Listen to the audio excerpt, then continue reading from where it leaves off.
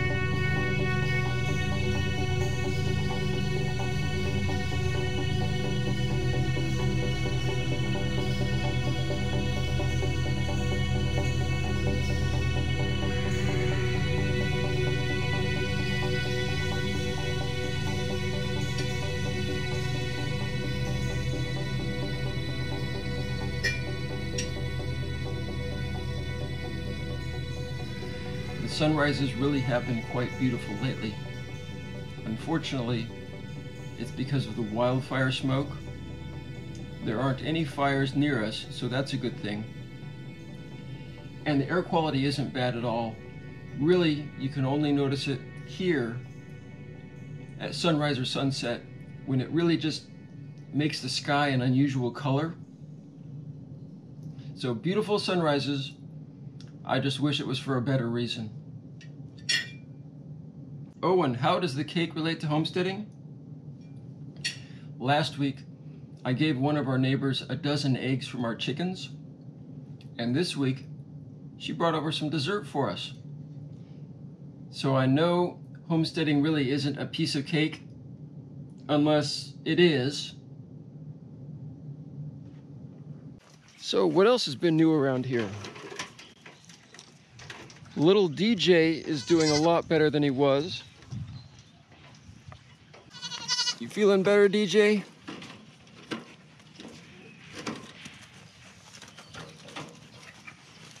Just a little sore on his mouth. Not nearly as swollen as it was before. I'm glad to see he's doing a lot better. Remember those rabbits, those wild rabbits that were living in our yard? And we were pretty sure were eating from Wendy's garden? It's kind of sad. One of those rabbits did die. It looks like an animal got it. We also lost two of our brand new quail. It's not unusual to have baby quail die. No real indication of what it might have been. Sometimes they just don't make it. The remaining quail are doing just fine. They quickly graduated from this shallow little feeding dish to a regular feeder. They were just getting in that little dish and spilling a lot of their food.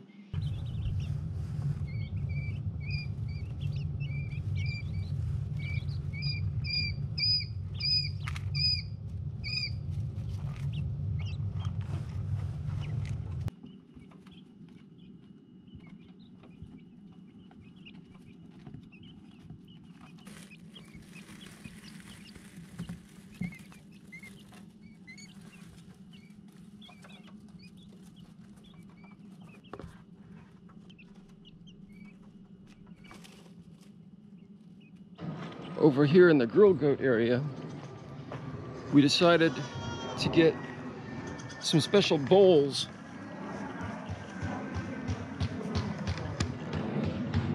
for the goats' grain treats. As you can see here, the goats have been a little bit hard on the wall feeders.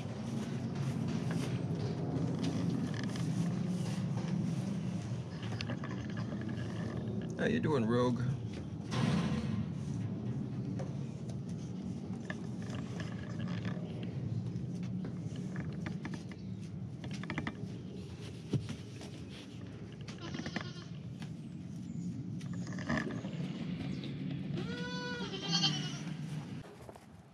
Bonnie and Clyde have made it up on the big stump for the first time.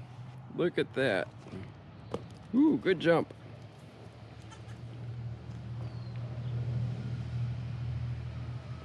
Indigo.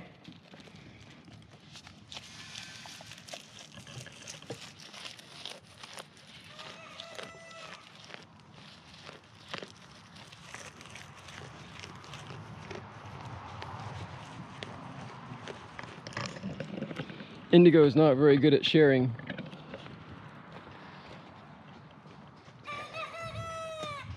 I don't know if you can hear that, but one of our new chickens that we still have in the Mini Cooper, it's long since we should have moved them up to the coop, but one of them is definitely a rooster and is crowing in there. It's got kind of that higher pitched young crowing sound to it, so kind of cute.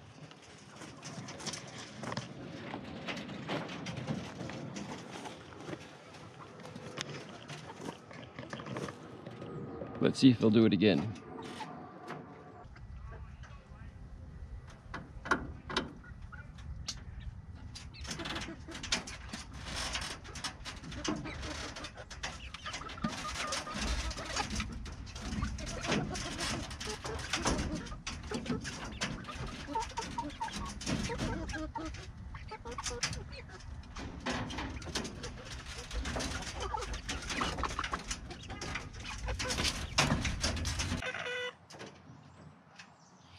It looks like our young rooster just isn't going to crow on command. I actually just got back from picking apples at a local farm. They've got an orchard, and it's a you-pick apple as well as a farm stand kind of operation. I've been there before. Great people, and I do love fresh apples. I'm out here at Albecky Farms again to pick some nice fresh apples. We're right at the beginning of the season for the Gravenstein. They've got I guess a couple of other varieties that will be coming on in September. I'm filming this right at the very beginning of August. And fresh apples are really one of my favorite things. One of the things I really like about living here in the Northwest, the most delicious apples in the world. We're growing some ourselves, but our apple trees are pretty small. We planted them ourselves a few years ago. There's more apples this year than last year, but clearly not going to be enough. And I really do look forward to apple season. And it looks like we've got some good ones to choose from here.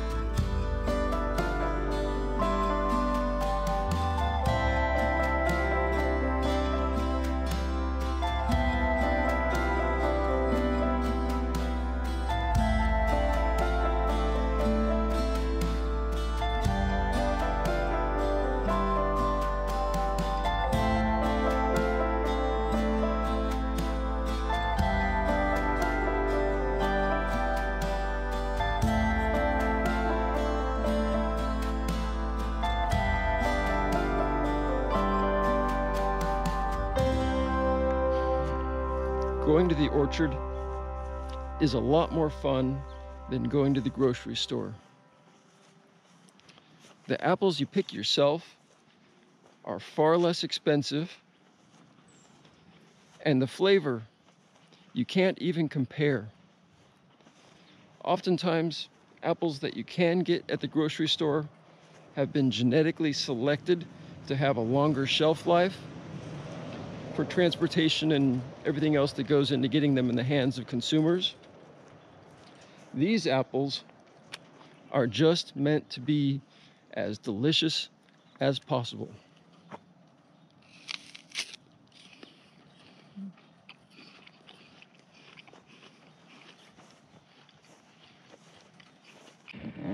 Wendy's been growing some peppers here in our damaged greenhouse, and so far they're doing pretty good.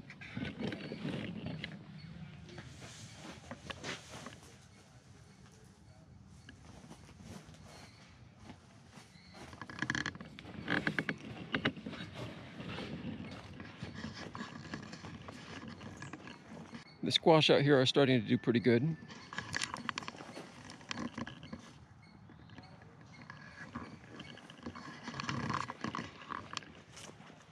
Let's take a look at our tomatoes.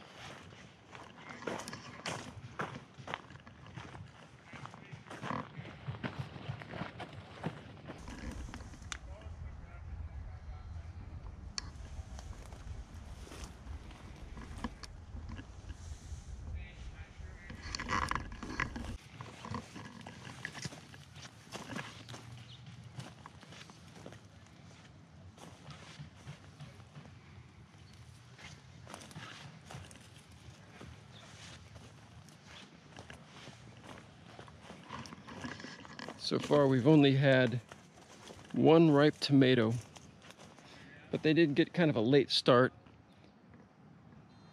I think it's a beautiful garden though.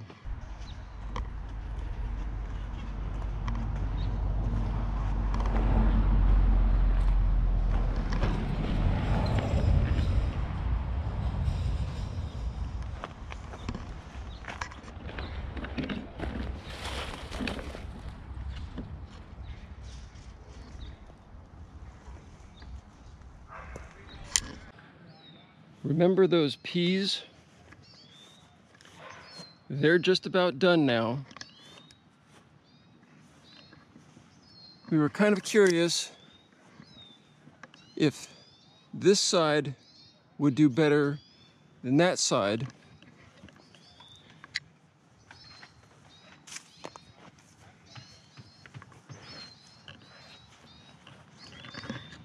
This side over here just never really flourished as much as that other one did, which is exactly opposite of what it was last year.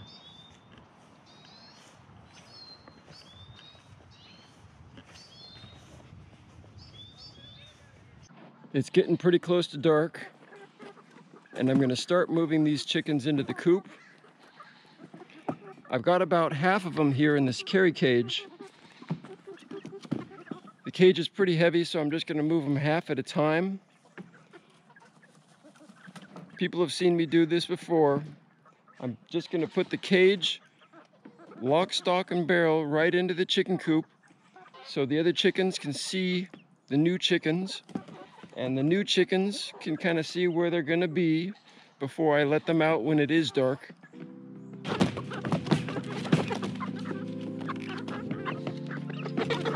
Hold on tight in there.